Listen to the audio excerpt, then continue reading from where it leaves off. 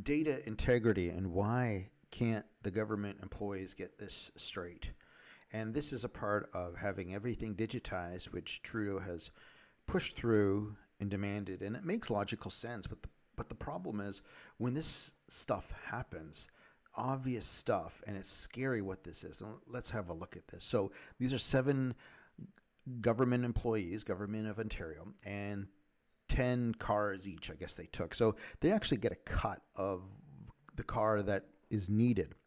And what's scary about this, you can see here, is that they give the drivers information. So if there's a certain car that's needed, like a list here, and this is the Ontario 2022. So this is November, posted on November, the top car stolen. So if any criminal organization needs any of these trucks or cars, they ask the government employee to tell them an address that's close to where that's to pick up the color, and they just like put in the order, which is so scary.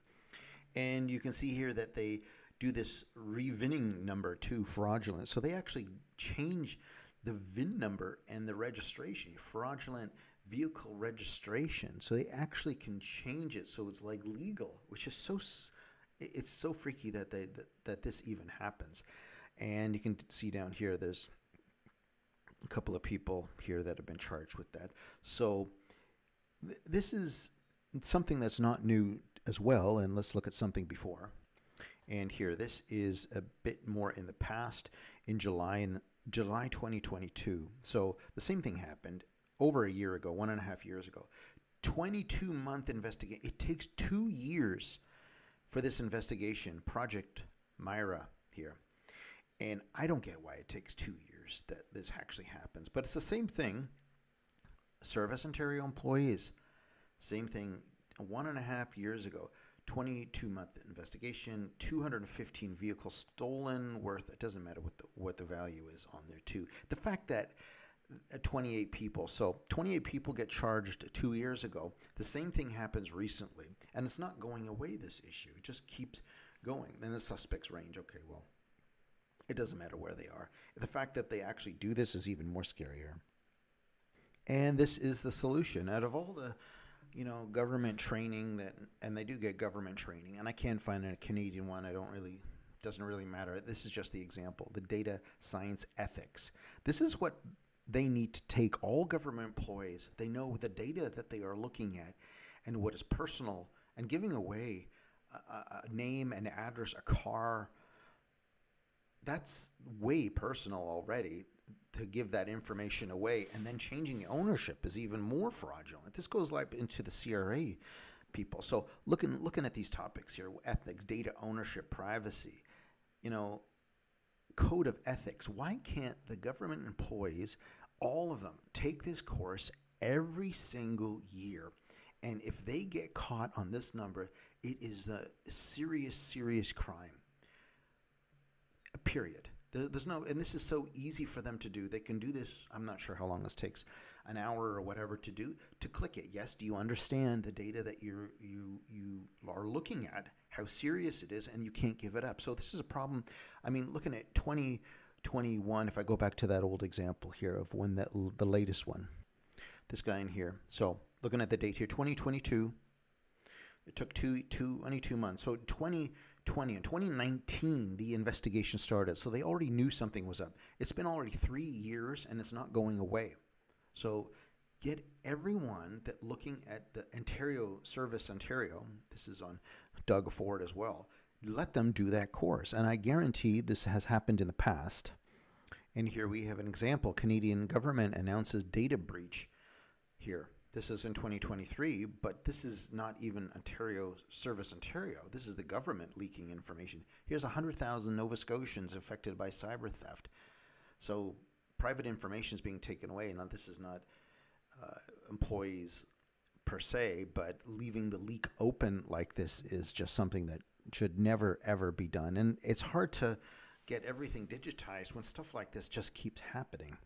And here we go too. It doesn't matter if it's 24 years of stolen data, but this is just the point that the data is just keeps getting taken, and it's so going to be very hard to do anything digitized when they can't even get this part straight.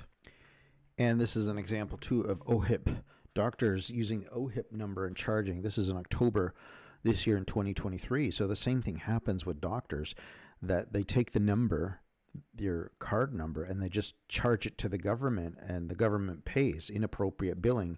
Yeah. So you right now, you don't even know if your card, your health card, if a doctor is charging for stuff, just charges it back to the government, and you are unaware of anything going on these minor ones that you can see. And I'm not even talking about, I know you have to go to a doctor to get a specialist.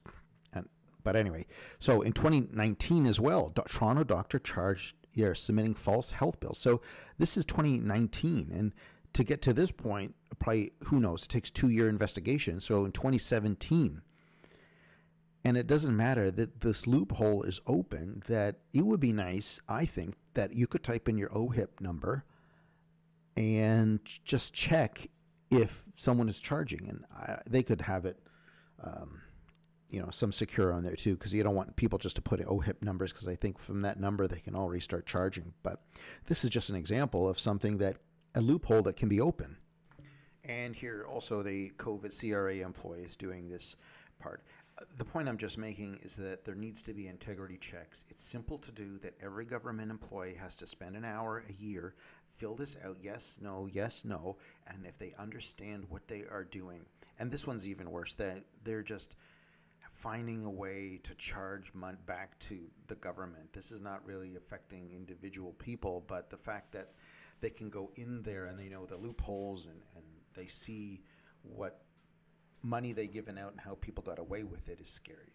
So to the solution, do the ethics training. It takes an hour, and if they break it, then it's serious, and this is automatically into, you don't even need a court or whatever to do it. You have to take it. Do it every 6 months for all I care. And then I'm going to find out that government employees already do this, and it's going to be like, what? So they do it and they still get charged. Who knows? But anyway, thanks for watching, and I just wanted to talk about the data integrity and what's going on there. Thanks for watching. Have a great day. Happy New Year.